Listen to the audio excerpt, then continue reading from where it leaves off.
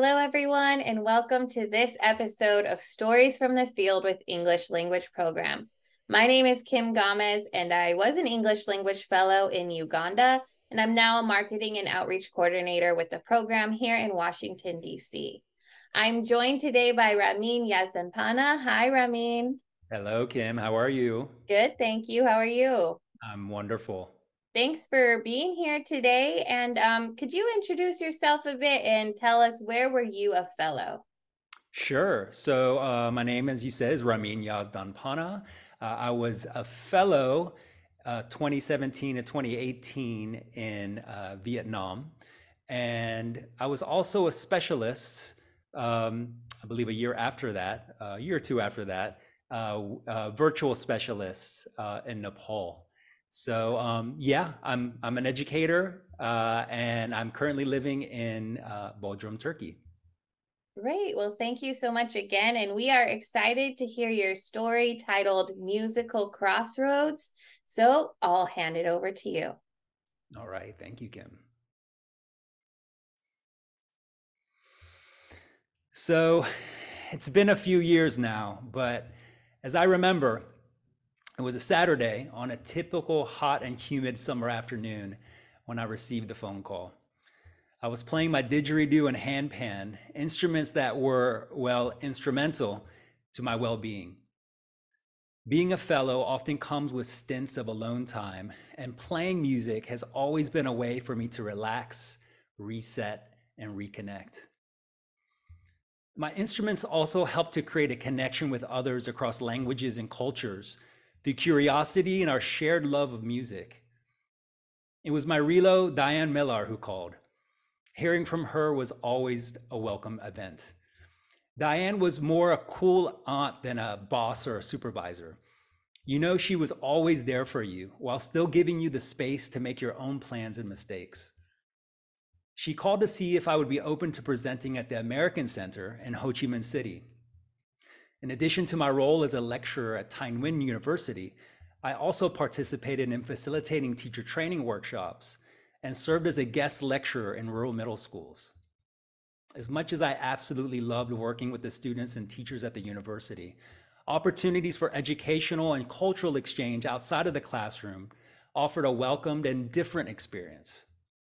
Thanh Nguyen is in northern Vietnam, so many of my assignments were naturally located in the northern region. Presenting in Ho Chi Minh City offered the opportunity to connect with southern Vietnam. In some ways, the differing perspectives throughout the history of the north and south of Vietnam are similar to the history between the north and south of the US. The name of the city itself is evidence of this. Ho Chi Minh City being the name given after the Vietnam War, or American War, as it is known in Vietnam, and Saigon, the name of the city before the war. I was curious to explore the similarities and differences, meet the people, taste the food, and expand my understanding of this beautiful and burgeoning country. As a fellow, I could present on really anything that might further the mission of the program. For me, this was a golden opportunity to present on what is, in my view, one of the greatest and most beautiful strengths of the US, our multicultural musical identity. Also, knowing what I came to find out about Vietnamese, they absolutely love karaoke. So it couldn't be a total disaster, right? The challenge was, of course, the difficult task of deciding what music and what musicians to focus on, given the limited time I had to present. What genres and musicians could provide at least a general understanding of US history, society, and culture. So I developed the following criteria to help with my selection process.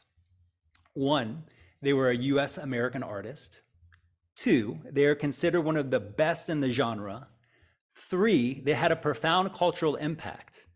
4, there needed to be representation of male and female artists. And 5, I had to personally love their music. I also felt that a focus on African American artists was appropriate. Much of the musical foundations of US American music was built and cultivated by African American artists and has created and inspired many musical genres, such as gospel, country, blues, jazz, rock and roll, funk, soul, pop, and hip hop. This was also an opportunity for me to learn from the audience, specifically how music, in their opinions, has impacted culture and society in Vietnam. As a fellow, I always wore the hats of English language teacher and cultural ambassador, so I tried to provide opportunities to expand both language and cultural competence.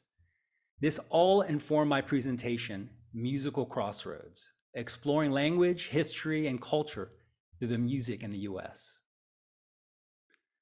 The space at the American Center was beautiful, with natural light filling the room, illuminating the beautiful faces in the packed auditorium.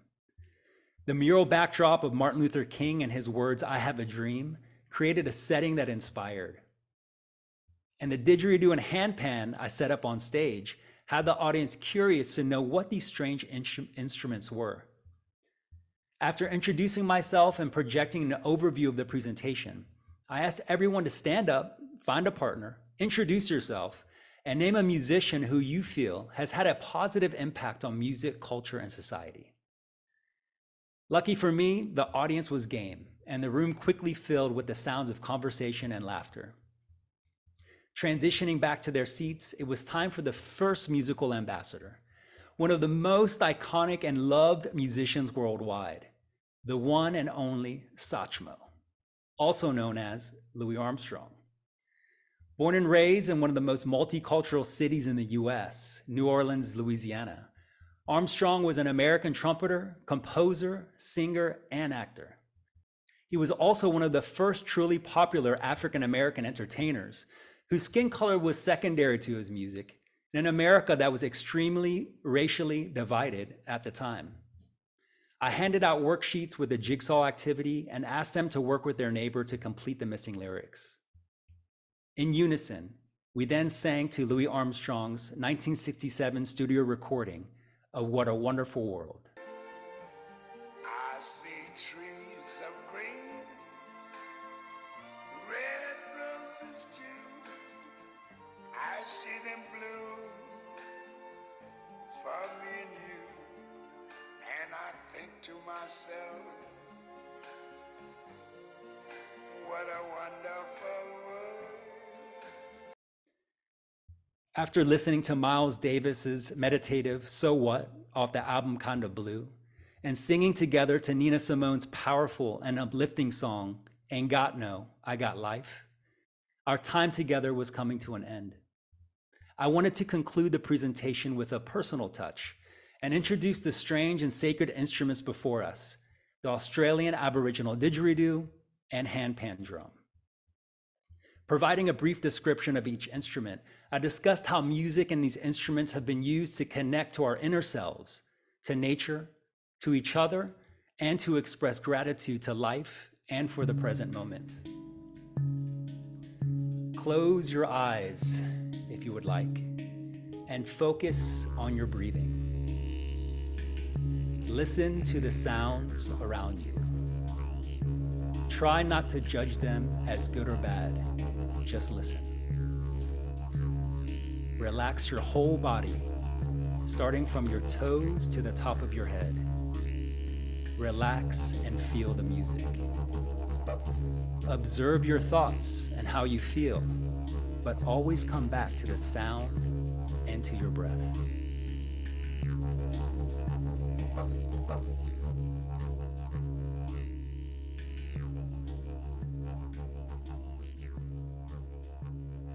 I'll always be grateful for my time as a fellow and for having the opportunity to deepen my ever-evolving understanding of myself, others, and life in general.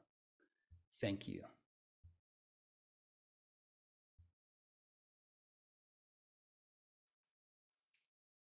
Thank you so much, Ramin, for sharing that story. And just what an example of language teaching, cultural exchange, like you said, but also entwining your personal interest and love, but also you saw that your Vietnamese counterparts also loved music. So putting that all together to create this workshop. And so again, just thank you for sharing that story with us today. So you mentioned that you taught at a university. You also gave workshops at American Spaces in your region, which many fellows do. So why did you choose this specific workshop and story to share with us today? So I think I chose this specific story because it kind of reflects maybe a part of being a fellow that um, maybe not everyone's aware of. I think we understand that we're going to be teaching at a school, typically a university, but being a fellow, you're not just a fellow when you're in the classroom. When you're a fellow 24/7, and this includes your time just being out in public, engaging with people, engaging with the community.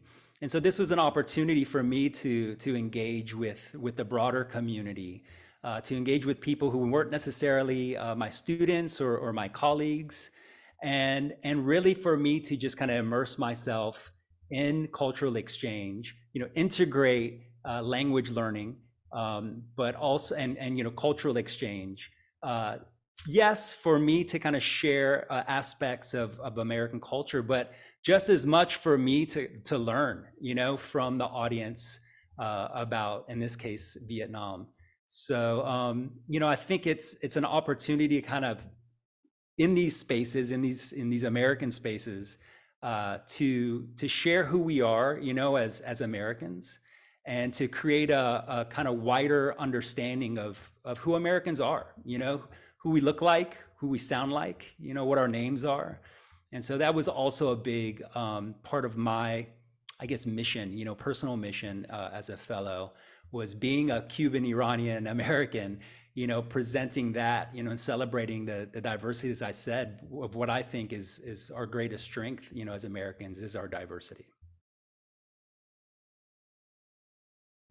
Thank you. That's so great. And it's such a good reminder. I think fellows think about fellowship a lot, or their fellowship a lot, as the project goals, which is so important. But you are a fellow 24/7, like you said, which is a good thing. It means that you can bring a lot of yourself into the community projects or workshops that you're doing, but also hopefully get really involved in the community where you are and meeting others and getting involved in their interests and their weekend activities and so forth.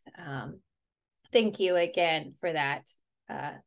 So if you could describe your fellowship in 3 words, what would those words be? Okay, so I would say the first would be challenging, because a challenge is what I was looking for in my fellowship, and it's definitely a challenge is what I got. So challenging. The next is monumental, because of the memories that I have, and I will always have, from being a fellow, and how remarkable, they are.